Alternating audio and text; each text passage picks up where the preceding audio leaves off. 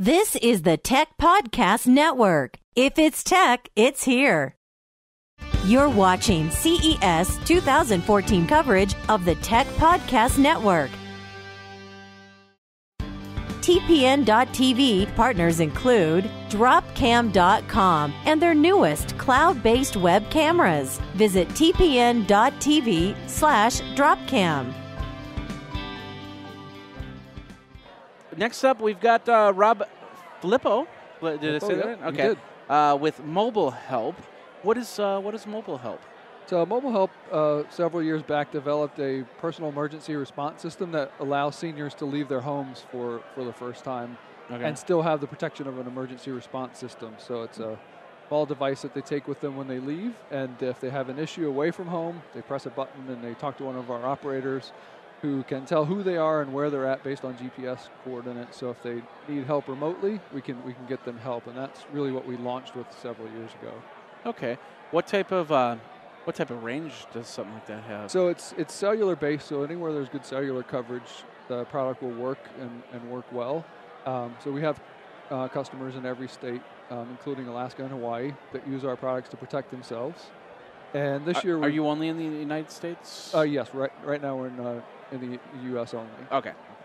So this year we're actually expanding our products into a couple of new areas since we've gotten very good at sort of cellular connectivity and being able to provide really safe service over cellular networks. We introduced a in-home cellular station last year that we're now adding activity monitoring capabilities and medication reminders to that device to really extend the range of why that unit is in your house. Okay. People don't want these devices in general. It makes them feel old and that like they 2 feet in the grave if they need a medical alarm device. But because we're mobile, we get much younger users and adopters, and now trying to come up with other reasons for having these products in your home. Yeah. Well, I have parents that are getting up there in age, and of course my dad just went in for surgery. And he's now in a wheelchair for the next few months as the healing process continues. So yeah, I get very concerned because I've heard the stories about how my mom or my dad fell and the other one couldn't help, and so they had to call something. But what if one of them wasn't even there when something like that? So I totally understand on that. So what you got a couple different products here. So yeah, so I also have our automatic fall detection pendant, which we launched this past year. Okay. That allows you to send an emergency signal even if you fall down and you're unconscious and you're unable to press a button yourself. So the fall detection device can detect that you've fallen, send a signal in home or away from home, because it also signals the mobile unit in that same event. So you don't have to reach for it, you don't have to find it on your person. And still get help. One of the byproducts of that is that in order to tell if you've fallen, we have to monitor your activity all day long and compare it against what a fall looks like in terms of electrically what a fall looks like. Okay. That's what allows us to do nice, robust activity monitoring, because we're already taking that data. So now we use our system to transmit the data to our cloud servers, present it to a caregiver, and now on a daily, weekly, monthly basis, you can monitor how active mom or grandma has been, which is, as we know, is generally a good indication of a health trend. So we're excited to be able to offer that as well. So is there any kind of range or reception concerns with this? So no, not really. Again, we're using the AT&T network for the cellular connectivity, and we really haven't had issues at all with connectivity for either one of the devices.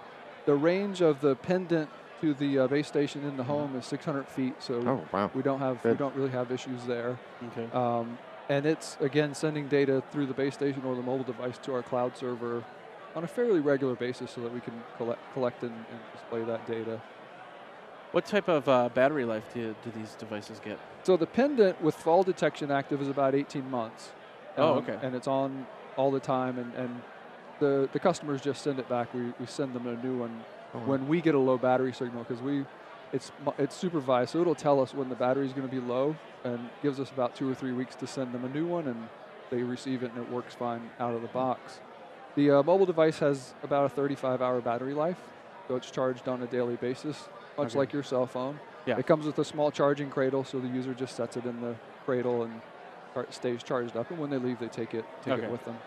So that'd be perfect for like if Right. they came to Vegas or something like that. Sure. And so as you as a caregiver, as you mentioned, if your mom or dad did have an issue and they press the button, one of the things that you get is a map, and we can send you a link to our caregiver tools, and the map actually has a pin drop of where the emergency happened, and you'll also receive an email of what the resolution is, because a lot of times people have issues, they fall down and they tell us, send my neighbor over to help me get up, and it's as simple as that. Okay. So you would receive a message that mom pressed a button, we sent James over to help her get up, and everything's fine. So now you don't have to even worry, because you get that in real time, and you don't have to wait to figure out what happened.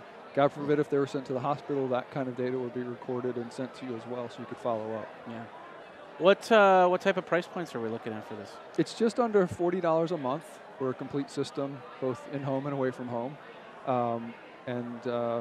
It's been very well received by the public.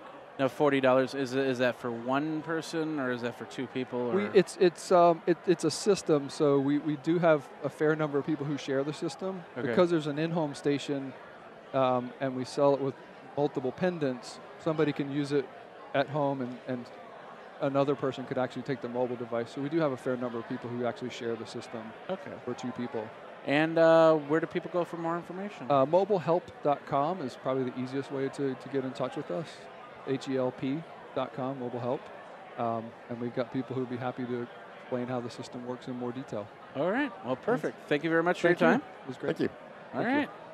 You know, if it wasn't for our sponsors, we wouldn't be doing the CES 2014 action.